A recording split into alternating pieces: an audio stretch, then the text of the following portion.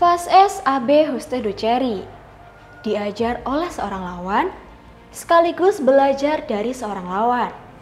Yappp, nampaknya quote tadi cocok untuk menggambarkan rivalitas dua legenda bulutangkis dunia, yaitu Lin Dan dan Lee Chong Wei, yang walaupun merupakan musuh di lapangan, tapi tetap menjaga tali persahabatan. Seperti yang mereka tunjukkan saat berlaga di Malaysia, yang kemudian menjadi final termesra di sepanjang masa.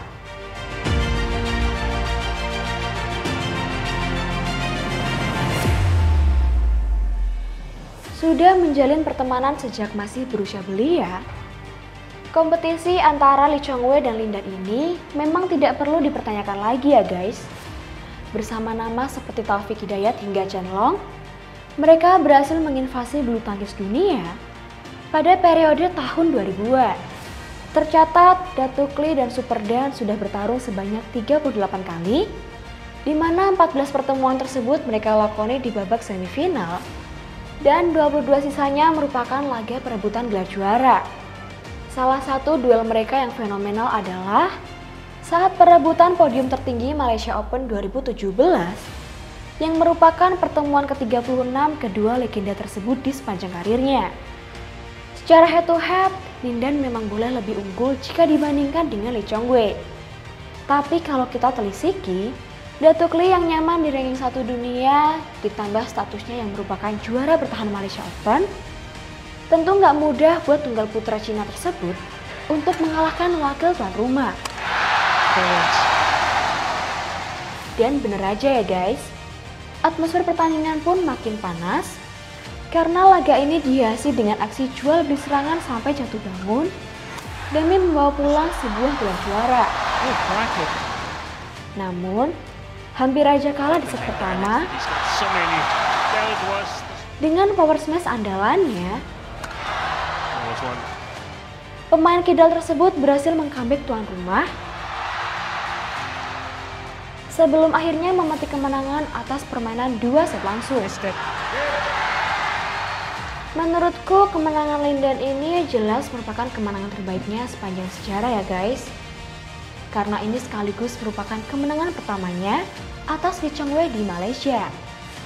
Menariknya, walaupun kita mengenal Lin Dan sebagai pebulu tangkis yang arogan di lapangan, tapi saat di luar lapangan, dia menunjukkan sisi lembutnya kepada rivalnya tersebut.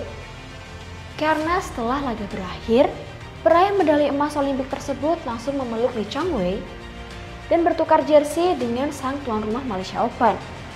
Tidak hanya itu, saat naik podium pun pria asal Longyan Tiongkok tersebut menyuruh Lee Chong Wei untuk naik ke podium tertinggi dan merangkul peraih 12 gelar Malaysia Open tersebut. Jelas hal ini menciptakan suasana hangat dan mengundang sorak-sorakan heboh dari penonton di stadion kala itu. Ya, gimana nggak heboh coba? Selain bikin adem yang ngeliat, hal ini menjadi semakin menarik karena Lee Chong Wei yang tercatat tidak terkalahkan di kandangnya, nyatanya malah harus tunduk sama rival sekaligus sahabatnya sendiri.